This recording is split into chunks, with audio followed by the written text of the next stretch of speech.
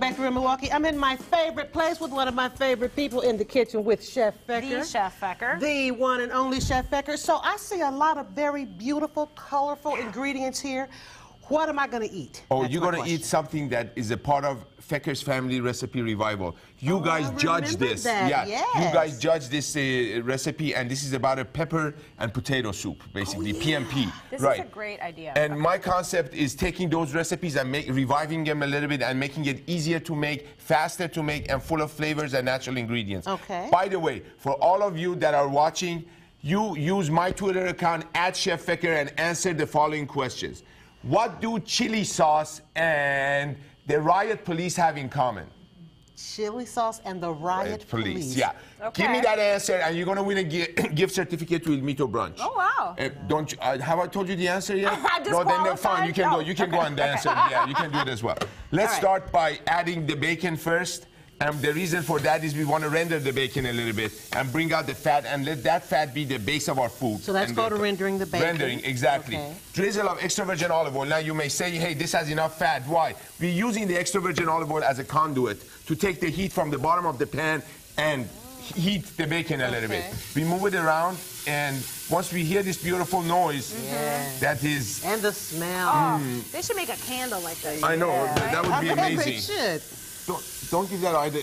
Well, let's go together. Okay. Yeah, It's funny because she doesn't like candles, so if she'd like a bacon candle, that's the one. Or you could just have Chef Feker in your kitchen at all times. You can have a Feker candle if you want. Ooh, okay. Onion, garlic. Now, how much onion is that? Because that looks like a lot. That's a lot of onion. You know, the onion is the base of sweetness in many things.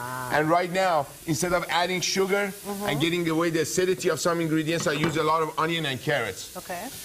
Now remember, we're gonna do this in live time, guys. I don't have anything pre-made in advance to do this. So we're going to increase the temperature a little bit more. Serrano chilies and jalapenos, very nice and spicy and earthy. If you have issues with serranos, use jalapenos. If you don't, then use serranos. Okay. But serranos are smaller, thinner, and a lot robust. Notice that I took the vein, which is that white vein, and the seeds out. Are they hotter? Those are They are hotter and spicier. Yeah. And you take those out, you're dealing with a lot of those stomach issues. Some people can't have pepper. You take those seeds out, you've helped yourself tremendously. Oh, really? Okay. So as this is rendering and also sweating, this is what we call the sweating process. Now, green peppers. There's not spice, but there is that beautiful flavor of green peppers. More robust than red. And next, oh, I wish all of you were with us here in the studio. It's amazing. But the colors are amazing also. Now, this is not what is this? This is poblano. This is, okay. This is this baby right here. Ah, all right. So And those were bell. Okay, I got Bell and the poblano. And by the way, Cassandra, if you go to a store and you see some dry chilies that are red called ancho, which means white in Spanish, those are these same poblanos that have been smoked and dried. Ah, okay. And then we go here.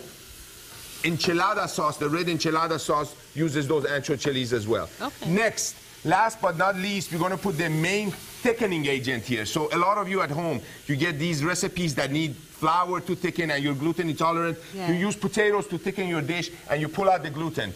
That way you have the thickening agent which comes from the starch of the potatoes and no gluten whatsoever. We add these. Now those are just plain chopped potatoes Exactly. and water? Idaho potatoes, they call them. Russet potatoes, they call them. They're exactly the same. Why do we keep them in water? We do not want oxygen to touch potatoes. That's why they change color on you the minute you cut them. So that's the reason. You now, just know everything. I love it. I love everything that is about food. You know, the more I know, the better I can perform and pass my love to every one of you out there. I know. We like it too. So you're combining it all together. This is all coming together. Once we come back in the next segment, you'll see I'm going to puree with my boat motor that I brought here that I go fishing with usually. Yeah. We're going to puree the soup, half pureed, half not. Why? I want your mouth to sing with texture and also with flavor. So that's a great way of doing even beans at home. My mouth is going to sing. One more time with that question. All right. Let's put it on your screen. That you want him to answer it on Twitter? Exactly. @Chef Feker.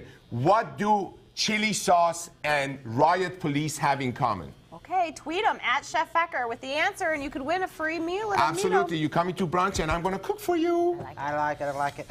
All right, Starbucks sells